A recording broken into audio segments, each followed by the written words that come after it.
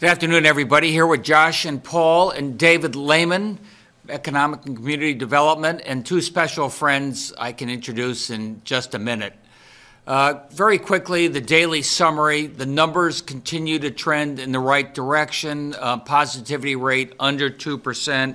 7-day average a little over 2%. Hospitalizations low. Fatalities 7. It's worth remembering that in all of these fatalities, 99+% are folks who have not been vaccinated, 99+. And it's also worth noting that this was the first week in over a year where there's not one fatality in any of our nursing homes. And for that, we're really thankful. Another example, vaccines work. As an example of vaccines working, this picture of Connecticut is sort of the exact opposite of what we showed you a couple of days ago. A couple of days ago, it was those towns that we celebrated for being the most likely to be vaccinated, and those that had over 70, 75, 80% of their people vaccinated. Today, you can see the mirror image of that. These are the towns in Connecticut, if they're in gray, the lighter colors. Those are the ones that are least likely to have infections. In gray is less than 5 cases per 100,000. Extraordinary. So that's Salisbury, Canaan. A lot of those towns up in the upper Northwest, they had the highest vaccination rates. They have the lowest infection rates. A lot less red. Half as many red towns today as we had just a week ago, I think. So you can see enormous progress there. The red, those are the areas that still have 15 cases per 100,000, or 3 times more than some of their peers. A lot of that is in and around the Naugatuck Valley, and those are places that folks are least likely to get vaccinated. A special shout out to Danbury. Danbury has been red hot in terms of COVID infections now for some months, and they've just moved to the orange, and that's an example of progress and showing that the vaccinations work. Speaking of vaccinations, the president said the other day he has a goal of July 4th for 70% of all adults to at least have their first dose.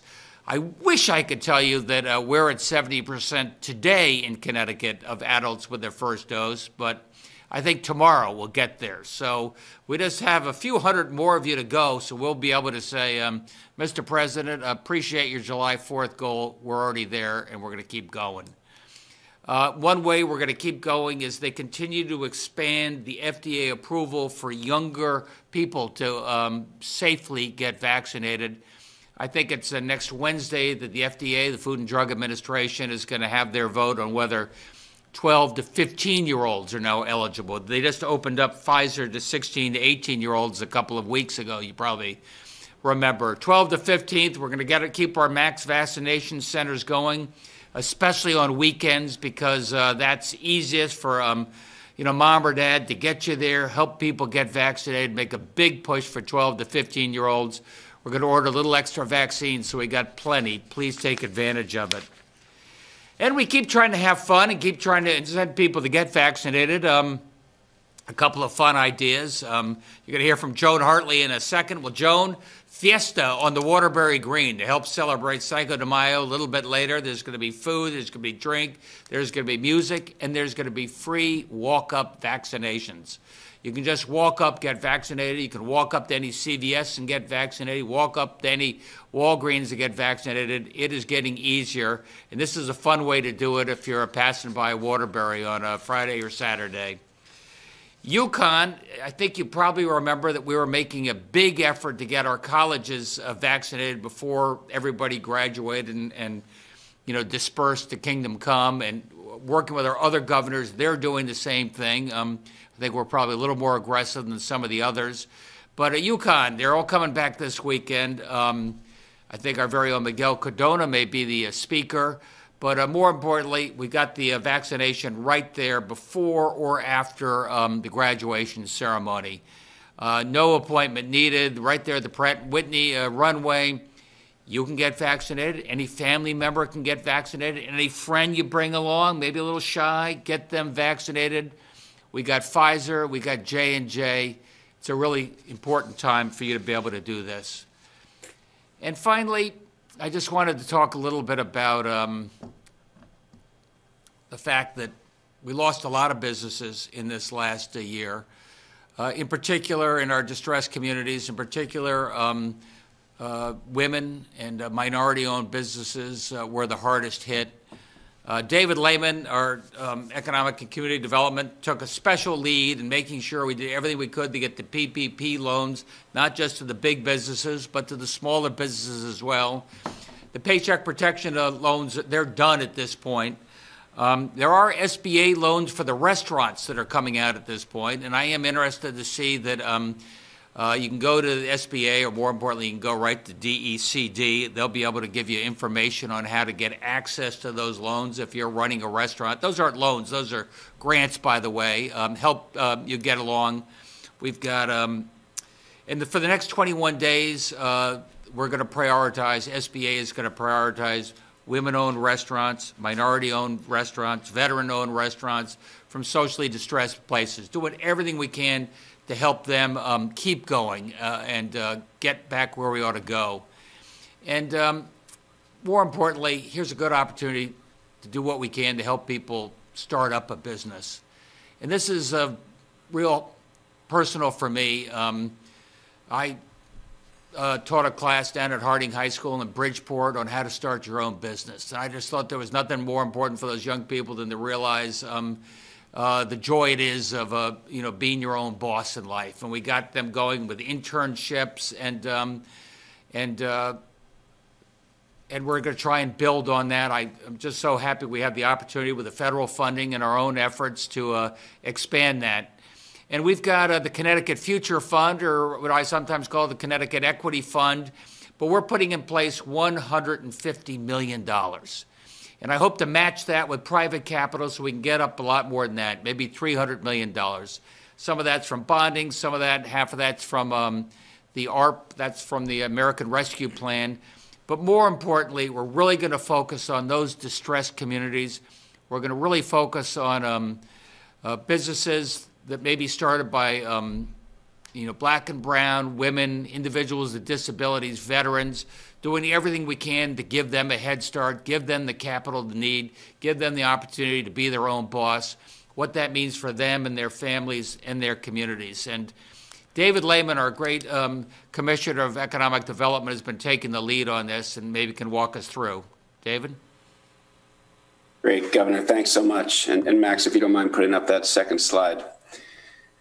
So, Governor, as you mentioned, this is a significant initiative, $150 million for the Connecticut Future Fund. And there's really two main pillars of that fund. You outlined this is going to be at least 50% of the money invested over a 3-year period, really focused on our hardest hit communities. The first main pillar are going to be investment funds that really prioritize these communities. And what's going to be really important about this initiative versus previous initiatives is we really want to have flexible capital. This is not just going to be one type of loan or a one-size-fits-all product. We envision these vehicles to be able to offer equity investments in businesses, low-cost debt, grant funding, as well as monies for either proof of concept and or technical assistance in other training. DCD will run an RFP process to look for up to 3 managers, and these would be community development and financial institutions, or CDFIs, or other non-bank lenders that are in our communities today or want to have a bigger footprint in our communities to have an impact.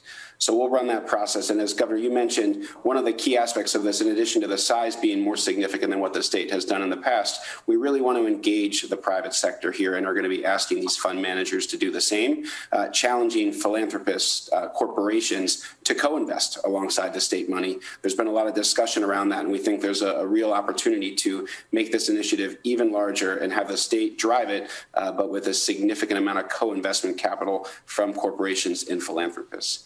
In addition, the last part of this pillar is an additional partial state guarantee program as well that we plan on offering to our banks. It would be an opt-in program, but another way where the state can de-risk certain instruments and provide more capital to our hardest hit communities.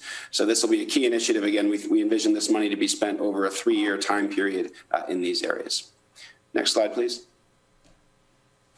The second pillar, and this one is sized at 25 to 50 million, this is going to be a partnership with Future Fund and Connecticut Innovations, which is a quasi-state entity that exists today and is really a large venture capital arm in the state. And in this aspect of Future Fund, they would look for high growth companies and startups in the state of Connecticut where you have either a diverse CEO, a diverse management team, or a diverse board. And these are companies that are going to be focused on technology, disruptive aspects of the current business ecosystem and other new products. Again, high growth, think typical venture investing, but really focused on equity here and in the C-suite as well as the boardroom. The key difference with this pillar versus the previous one is these investments are going to be a bit bigger, $250,000 to up to $2.5 million, and this fund will be a bit concentrated. But in aggregate, both these investments we think will really move the needle for our small businesses, really driving innovation and growth in the state of Connecticut across all of our communities. Back to you, Governor. This is a big step up. We have something called the Minority Business Initiative that includes David Lamont. It also includes Senator Doug McCrory. Doug is a great friend. He's chairman of the Education Committee. And the Minority Business Initiative, which has been focused along these lines, really to the heart of Doug McCrory, has been about $25 million over the last 5 years. We're going to step that up. This is about $150 million over the next few years. And Doug, what does that mean to the community? What advice do you have for us?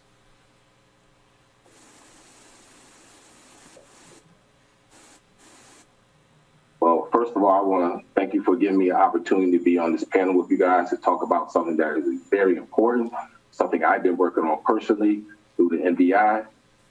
What this is an opportunity, right? This is an opportunity to do something that we have never done, in my opinion, in my 16 years as a legislator in the state of Connecticut. This is an opportunity to invest in communities, in my opinion, that have been marginalized since the 1960s.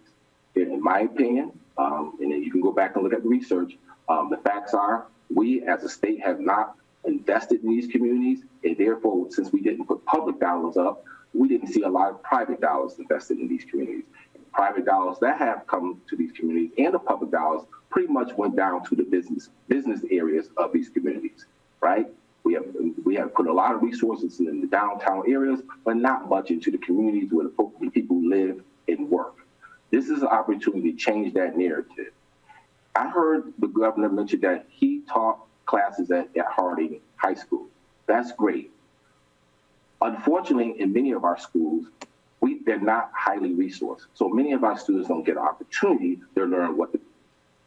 By doing this investment over 3 years, which the governor said previously, we only put $5 million in over a 5-year period.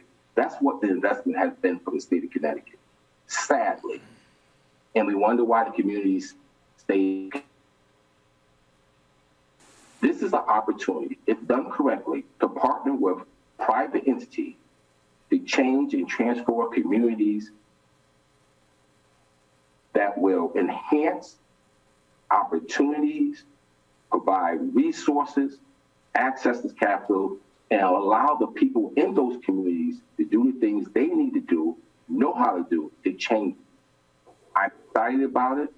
I think this is an opportunity that has never lent itself to Connecticut. And quite frankly, I mentioned private and public. It has been private and public institutions that created these marginalized communities, redlined them through banking and through policy. And it's going to take government and private entities to change it.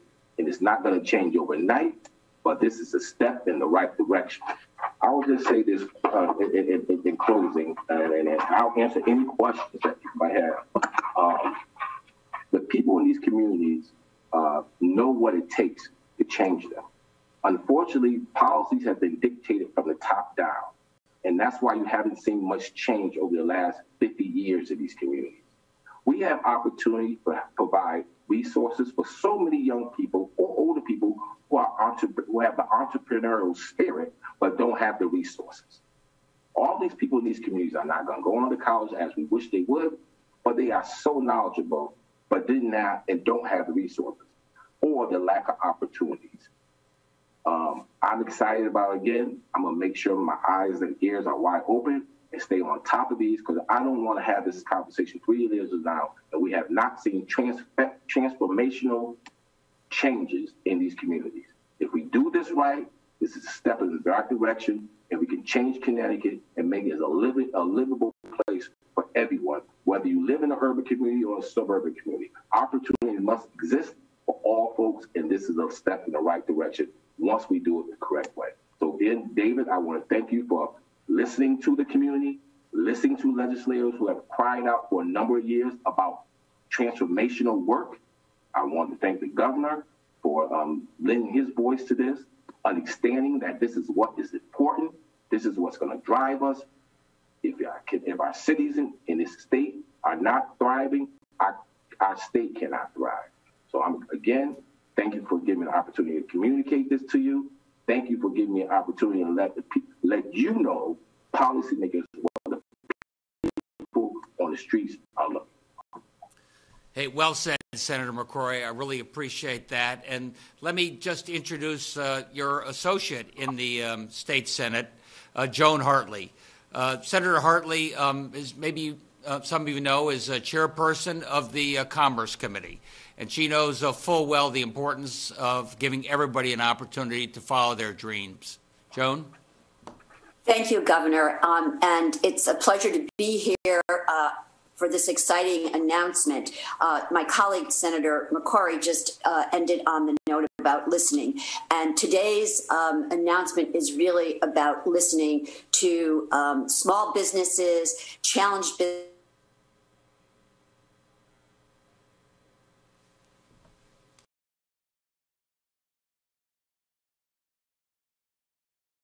And it's not because of the people who are living in those communities we should put the blame on. I think we're doing a better job now, but we're late. And if we would have listened to those people who knew, who had a voice in those communities and did what was expected and was communicated to the Department of Public Health, we wouldn't be in this condition. That's my point. All right, fair enough. Thank you, Joe. Go ahead. Senator McCrory, I'd like to follow up on that because we see now that some of those gaps are maybe starting to close a little bit in the vaccination rate disparities, but can you talk about the impact that it makes that those disparities, those vaccination rate disparities were there to begin with, regardless of whether they close or don't close in the future, if that makes sense? I think there's historic information that everyone knows why there were people who were hesitant, not saying they didn't want to get it. Just because you're hesitant doesn't mean you did not want to receive it. So we know the history, and that's why it was so important to educate folks on why we should be doing that, and just opposed to telling people to go do it. Our community knew we wanted the vaccines, we wanted access to the vaccines, but we wanted to make sure that people who were providing that understood our history and was going to treat us the way unlike the healthcare system has treated us in the past and currently, right? These things, these ideas that our communities have about vaccinations and just about healthcare are not something that they pulled out of the hat. This is historic, and we knew this. The numbers are going to get better. They are going to get better. But again, we didn't do a good job, in my opinion. I would challenge anyone on what I said about this. But the numbers are getting better, but we still have to continue to educate. And as we move forward, and if we start to listen now, the numbers will get better. If the vaccines are available, they have to be available. And we got to find a way to make sure when those vaccines are available in those urban communities, they are put in the arms of the people who live in those urban communities. Unfortunately, the reality is those vaccines are available in urban communities, but the people in the urban communities are not getting them in their arms because they did not have access to vans to sign up for them.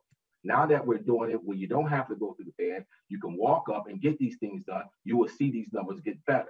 That's because you have a lack of access to technology. You understand what I'm saying? We knew there was a technology gap. Everyone knew that ahead of time, but we didn't plan for it. But now that it's easier, the access is available, then you'll see the numbers get better.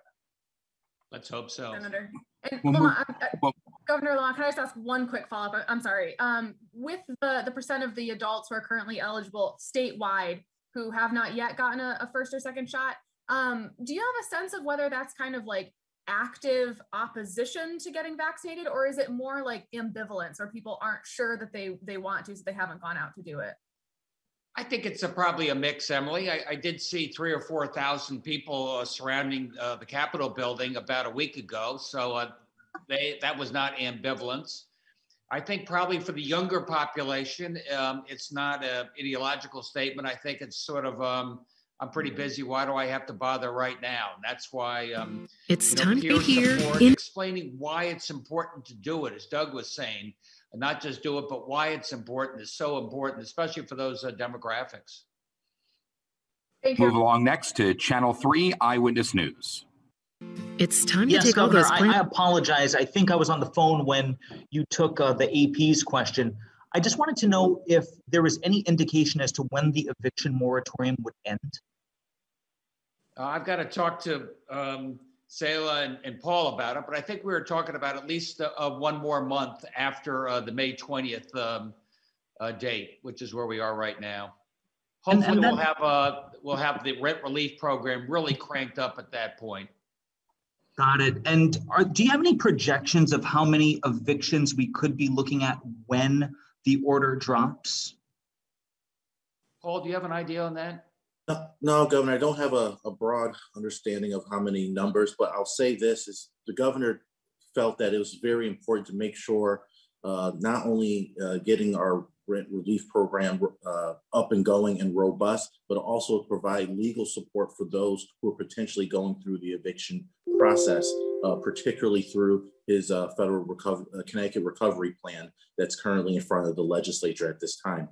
I know that's received broad support from the housing advocates who have really wrote to us, including Representative Rosa DeLauro, who also reached out to the governor in our office to say that this is an important aspect of utilization of these dollars during these tough times. So while I don't have the actual number, I will say that we are prepared by making sure we provide the necessary resources and support for these individuals. Got it. And my final one is, when the 12 to 15-year-olds are eligible, will the mass vaccination sites be available for them, or are they going to be taken down sooner rather than later? We're going to keep them up for now. As I implied before, I think weekends you're going to find a lot of young people. Parents can drive there. So we're going to make sure they're available for a little bit longer. Thank you very much. News 8. Governor, earlier today you announced the partnership with the 9 historically African-American fraternities and sororities. Can you talk a little bit about that? Well, I'll start. Following on what Senator McCrory was saying, it's really important to have trusted advocates who are out there explaining the importance of the vaccines. So we're working with the fraternities, sororities, ministers, state senators, folks who can talk to the community from a position of, credibility. And that's what that partnership is all about. It's part of our overall outreach we're trying to do to get that final 35%. Also, regarding the ban yesterday, the judge who struck down the CDC's ban on evictions, what does that mean for evictions at the state level? Do you worry about legal challenges, and would you consider lifting the moratorium at this point? We sort of talked about that. No, the state of Connecticut is going to keep going. We're going to keep the ban on evictions a little bit longer. We're getting the rent relief program really going now with Selah over in the Department of Housing. But we need another, month or two in order to be able to make sure tenants as well as landlords are taken care of there. Thank you. The Connecticut Mirror.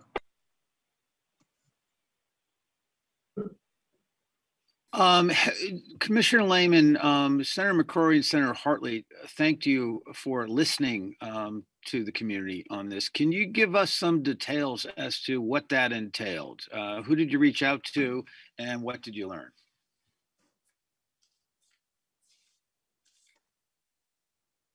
Doug, you want to start? Absolutely. I can't speak for David, but David and I have been working pretty well since he came on. And I'll be honest with you, David does listen. And he didn't just listen to me, he listened to the members of the MBI board. Connecticut Public Radio comes from the Bible Projects Fund, supporting the museum. That provided him examples of how things can be done right here in Connecticut.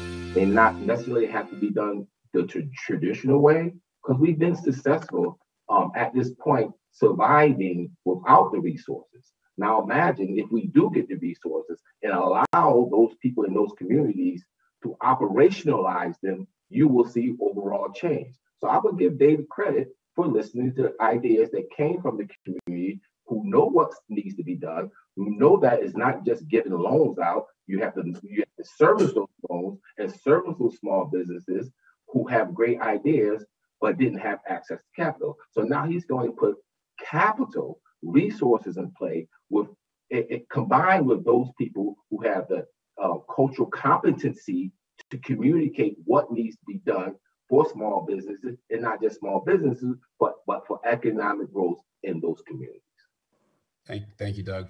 Joan, anything you want to add? I'm happy to close it out after that. Yeah, well, I just briefly want to say our experience here in this district was that you and your team, Gwen, and the rest of the shop were 24/7 here. If it was a Zoom with our chambers, our small business entities, you were there to work on individual cases. And I also know that, through SBA, there were initiatives of going door to door to communities to try to get the word out and to reach the underserved and folks who, quite frankly, didn't even have an idea that they would be able to have an opportunity for any of these resources. So it's been a positive experience. I have to say, I think probably everybody's on overdrive because it's been a long initiative. Yeah, thank you both. Just quickly, so Paz, there are really three main areas that we heard from, and this is really over the past couple of years. One, DCD works with a lot of community foundations, so HEDCO, Women's Small Business Development Center, that there's many of them around the state that are key partners of ours to provide either loans or technical assistance. So we got a lot of feedback from them. Secondly, Senator McCrory and I sit on the MBI board, and that's a role that we meet monthly. We get lots of feedback at the board level, board member level, as well as filtered up through the board in terms of what are the needs, what are the constraints. And the last thing I would say on that is we heard very, very clearly through those metrics and through businesses that the tools that we have were not adequate. And Senator McCrory touched on some of this, but we've had defined loan products that can be quite rigid. So this is going to be a much more flexible endeavor. It's going to be bigger in size, and we're going to make sure that we're providing that technical assistance, because you can't just say, here loans, take our loans. It doesn't work that way. You're not going to be effective in really penetrating these communities. So those are a lot of the areas that helped inform this policy and decision. If cannabis is, I'll just add one thing as well, in terms of just seeing it from my angle. Obviously, the appreciation that the governor and I have of David is the fact that David he's not just taking meetings from an office. He's getting in his Jeep and he's traveling around the state. And he's going directly into these communities where the investments need to be made. He has seen it up close. He's done this. He's done the walking tour with both of the senators that's on this call. And I received calls from representatives and senators and business people in the business community and people within the community who've called me directly about how they've seen David out and about. I don't think David, I know the two senators gave David a lot of the credit, but I know from the governor and I, we feel that David is a great representation of the type of investment and the type of work that we're looking for in our commissioners. If cannabis is legalized, is this a program that people interested in that business, can they access that? And also related, will this reflect in any way in the negotiations over the social equity portion of the cannabis bill? So it's a great question, Paz. If it is legalized, the short answer is yes. Part of this is initiative will be funded through state bonding dollars, part through federal SSBCI dollars. That we haven't seen the final rules on SSBCI, but there may be some constraints with marijuana and cannabis at the federal level, but we can utilize the state dollars. So I think to the extent there are new cannabis related businesses, that is certainly something we should consider. And I'm sorry, BCI, give me that one. The state, so that's within ARPA, it's the State Small Business Credit Initiative. It's basically a small business focused investment vehicle within ARPA, and that's what we're using to fund half of this initiative. All right, thank you. NBC Connecticut. Hi, everyone. It's Catherine Loy with NBC Connecticut. I have a question for the governor, and then I'll send it over to Commissioner Lamont. But first, Governor, we're talking about these mass vaccination sites for the 12 to 15-year-olds, and Senator Hartley touched on this, but are parents required to be physically present? If so, do they have to show proof of guardianship? And is there any consideration of maybe doing some sort of permission slip type thing, you know, in case maybe somebody can grab a ride with a neighbor or a friend and their parent can't actually physically be present with them? You certainly need that permission. Do they have to be physically present? I think Josh? talk to the provider of the site that you're going to, and they'll give you specifics about what flexibility might be available. Do you hear that? Yes, and then would there be an opportunity for parents to get vaccinated as well? Say they are not vaccinated, Absolutely. They take their child. If it takes a 12-year-old to get dad vaccinated, thank the 12-year-old.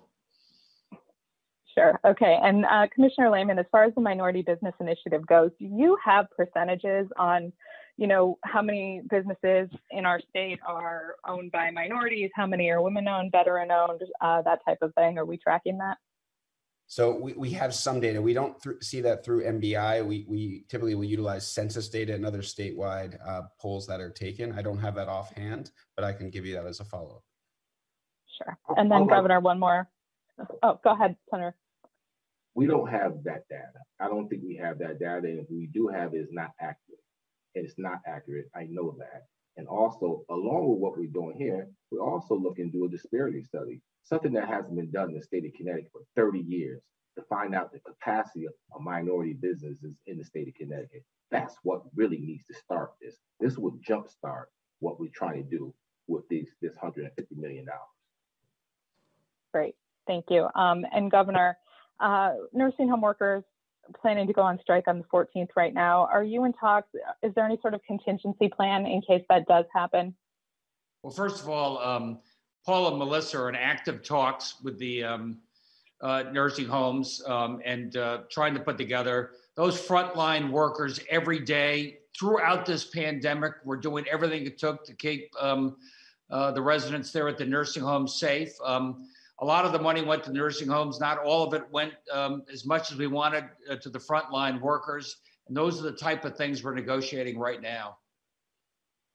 But if a strike does come to fruition, if those negotiations aren't done in time, will there be staff in those homes? Is that something you're working on?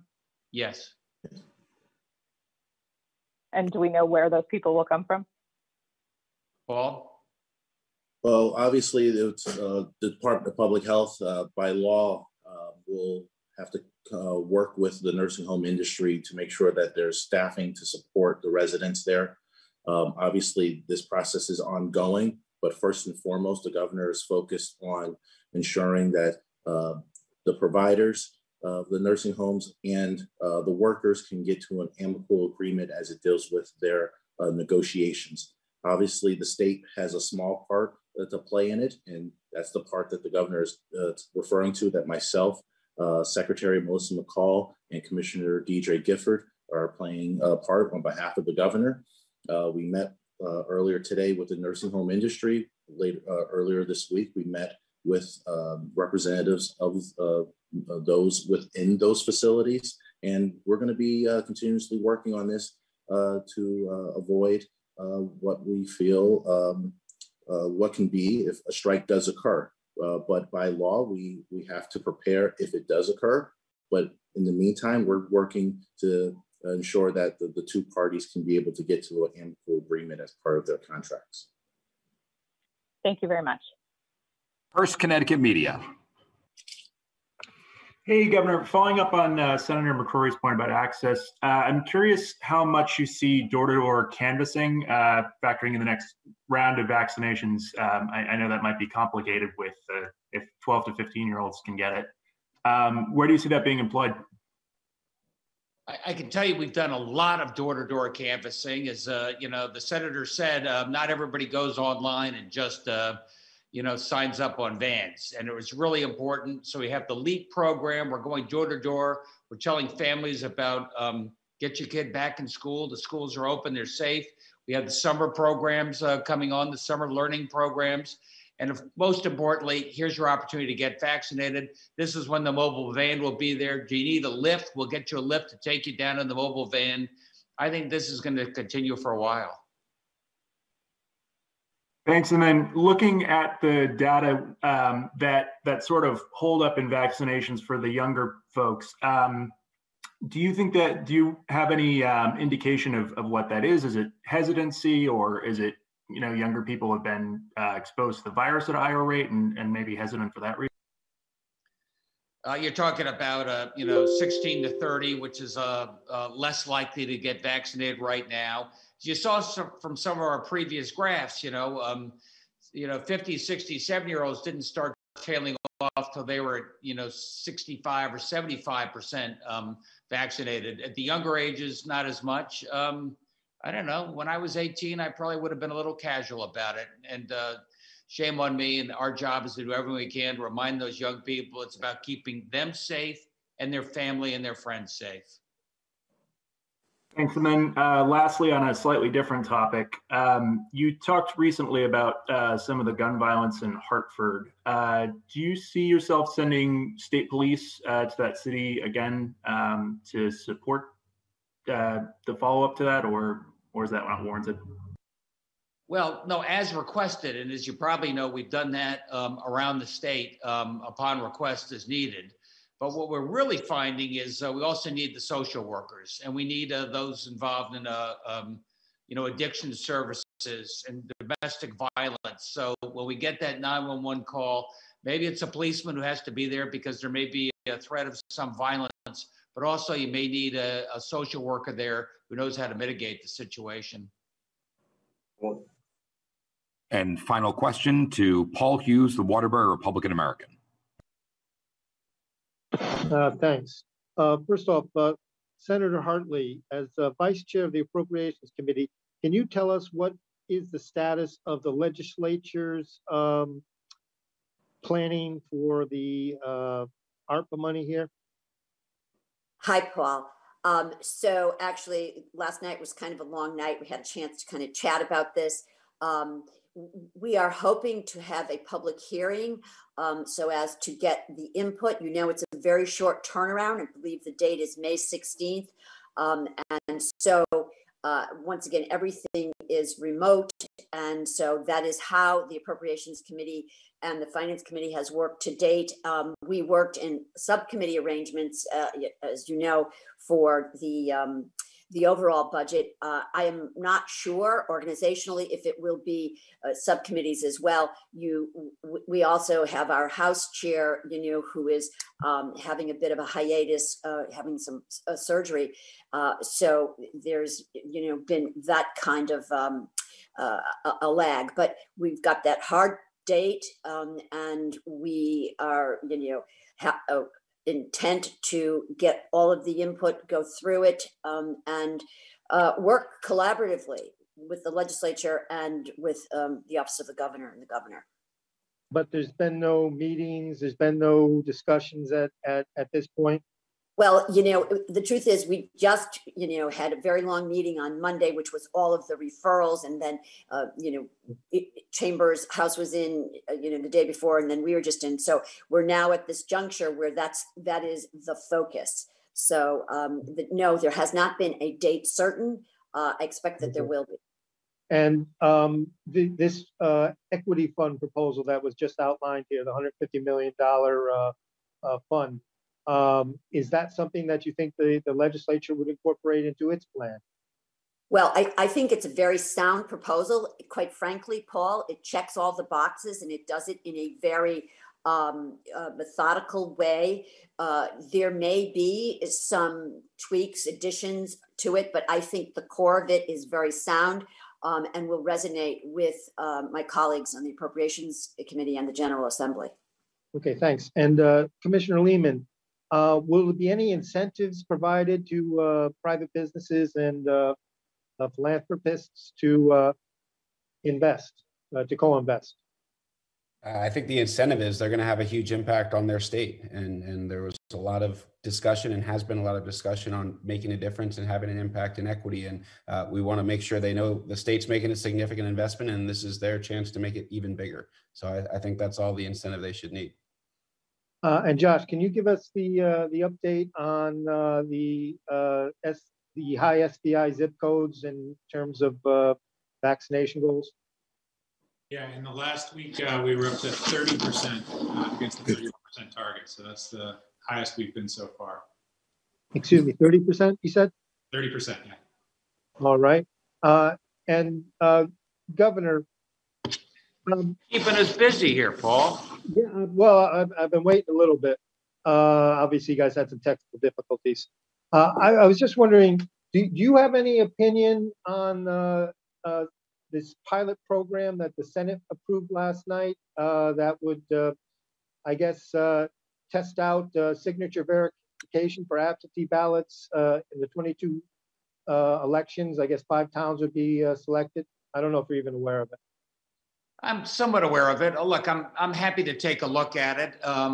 My broad feeling is we went through the election. We did it with integrity. We made it easier for people to vote. We had a high percentage of people who voted. I've heard very little complaints about any discrepancies. So let's make sure we're not coming up with a solution for which there's not really a problem. Okay, thank you very much. That's it for me. And that was our final question. So Governor, off to you. I'll just say, Joan and Doug and David, for your initiative on the future fund, the equity fund, call it what you will. We got a lot of healing to do. We're coming out of this COVID thing. From a health point of view, we're leading the pack as a state, I think, and getting more and more of our people vaccinated and getting back to a new normal. We spent a little bit of time over the last few weeks talking about mental health and how that has stressed people. And today is just a reminder that a lot of people lost their business. A lot of people lost their economic well-being. And that was in the restaurants, in the service sector. And we're doing everything we can to save the businesses that are out there and giving everybody else an opportunity to start something up. And that's what this program is all about. And it's really focused on those folks from the most distressed communities who never really had access to the capital before. They know their communities better. They know the type of businesses that might succeed there. Here's your opportunity. Thanks, everybody.